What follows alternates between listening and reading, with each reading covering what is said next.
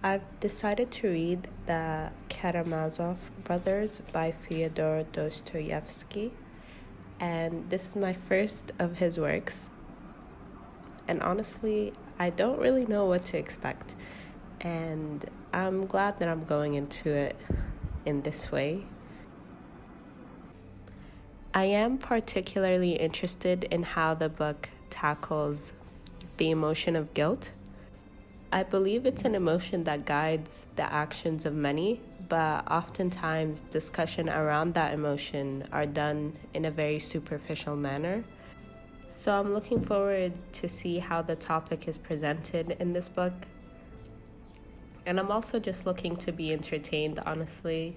I have a feeling that I'm going to like the book for some reason, but I guess we'll see.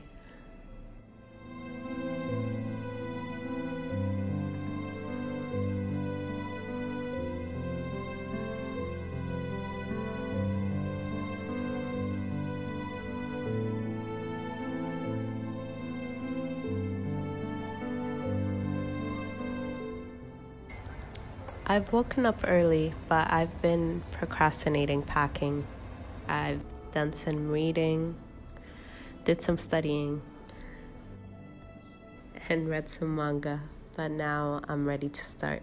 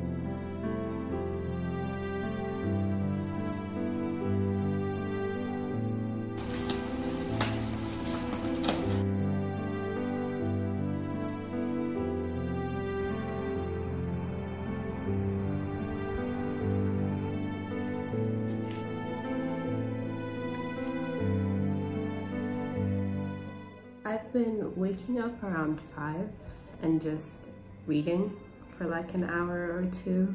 This morning I came across this quote that I really liked. "Take away my belief in life, my trust in a good woman. Destroy my faith in the order of things. Convince me that, on the contrary, everything is just chaos, disordered, damned, and perhaps diabolical.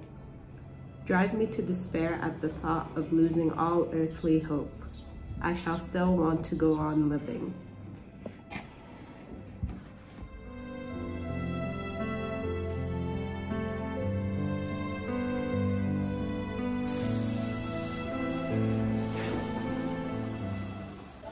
Just went up and down the stairs with my cousins, bringing in books from my barrel. It's been over a year since I've seen these books, and I forgot which books I owned, honestly. But there's so much that I'm so excited to read and reread, so it's a nice feeling. A couple of the books got dusty or bent, but I guess it's okay as long as the inside is okay.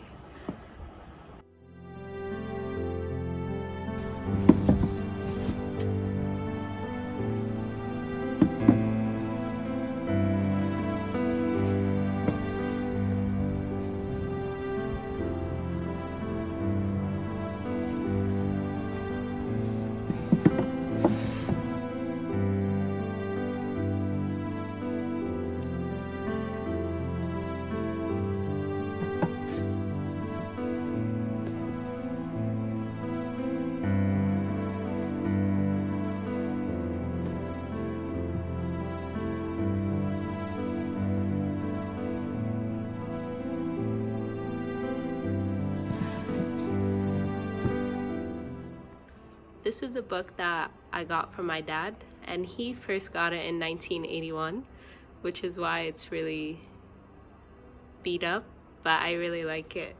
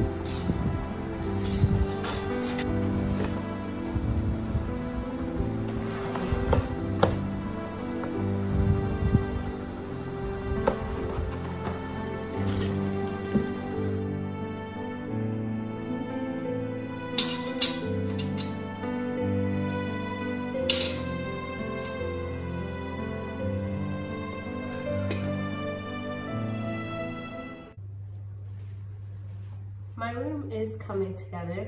I don't have much more. I need to put up the curtains and wash my sheets and just clean my room one more time. And then that should basically be it.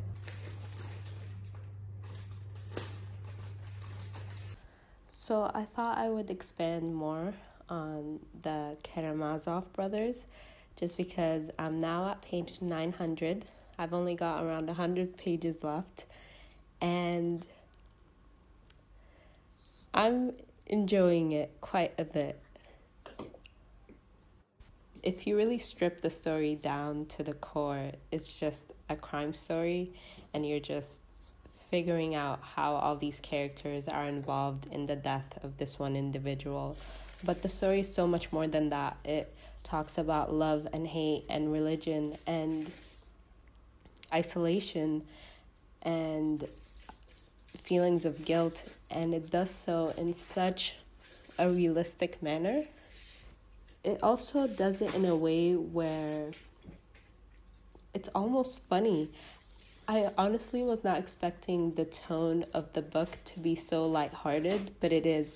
There's so many points where I was genuinely smiling, and that's definitely not something that I expected, because from the very beginning you find out, from the very first sentence, you know that a murder has taken place and it's a very violent murder. And although you don't know the details, that basically sets the entire rest of the book. And so I went in thinking that the tone would be a lot more serious and dark, but it was pretty lighthearted, and the contrast that created, such a dark topic with such a lighthearted tone, made for a really unique reading experience, and I really enjoyed that. It also made me think about things in a way that I haven't done before, and the dialogue is so good.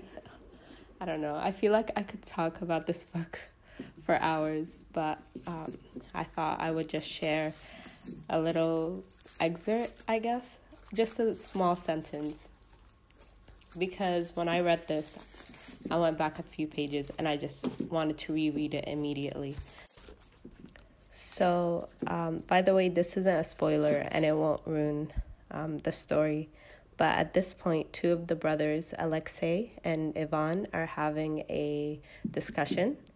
And basically, Ivan is telling Alexei all these atrocities that human beings have done.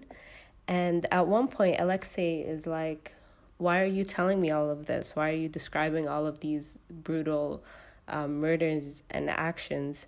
And he basically says, I think that if the devil didn't exist, and if man has created him, then he has created him in his own image and likeness. There's countless other examples of sentences and paragraphs like that throughout the book. and they put into perspective things that I've never thought of, at least not in that angle before.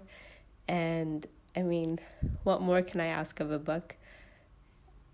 I was entertained, and at the same time, it was really thought-provoking.